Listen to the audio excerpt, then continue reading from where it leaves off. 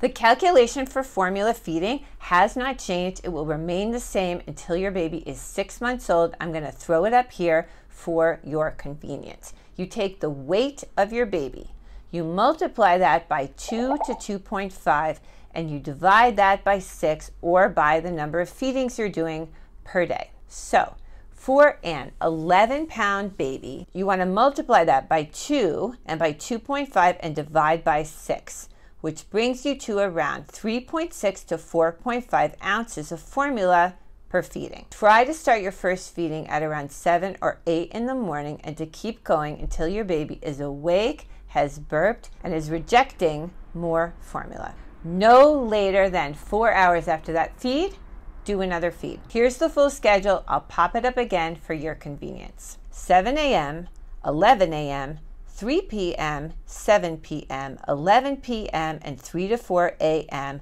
or when your baby wakes up, at which point you and your baby want to go right back to sleep. Over time, your baby's going to drop that 3 to 4 a.m. feeding and the 11 p.m. feeding, and you're going to be having a very nice, restful night of sleep.